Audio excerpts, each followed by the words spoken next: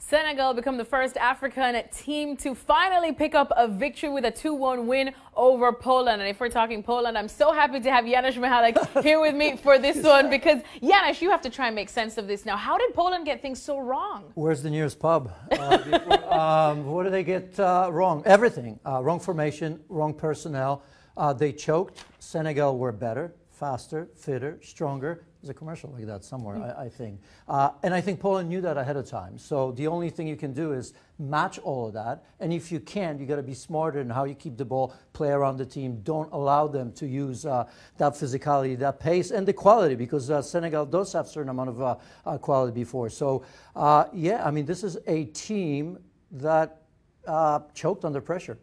Huge talking point in that match is that second goal that Poland conceded when Niang came on and scored that, and that howler, I guess we could call it, from Krychowiak, where he hit it. But you said, you know what, it is fair because the refs did flag him on, and you just can't be caught sleeping. Yeah, they didn't break any rules. You have to pay attention. You have to be aware at all times. I know it's not easy, but the best players in the world, best teams and managers, because, you know, manager could maybe let them know, pay attention to little details that ultimately may decide matches. So yeah, to me, that was a perfectly scored goal. All right, well, let's have a look at the group standings after these two games in Group H. And all I have to say, it's lit, because at the beginning of this, we never thought that we would see Senegal and Japan topping the group with the two group favorites, Colombia and Poland, right at the bottom. But this sets up a juicy fixture between Poland and Colombia. We know Colombia will be scrapping. So what would you like to see Poland change now going into that? What can we expect? Be a little bit brave. Forget the first game.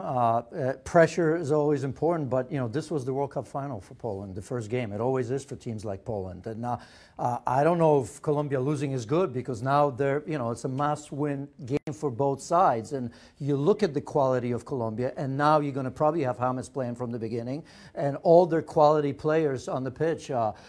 So yeah, show everything you've got. There's nothing to lose for Poland right now. Nothing but 3 points will suffice. All right, thanks so much to Janusz Michallik. He's going to try run off and drown some tears elsewhere. So we're going to wrap things up. Make sure to stay tuned to ESPN FC, and make sure to catch the show later on as we continue our World Cup coverage on ESPN+.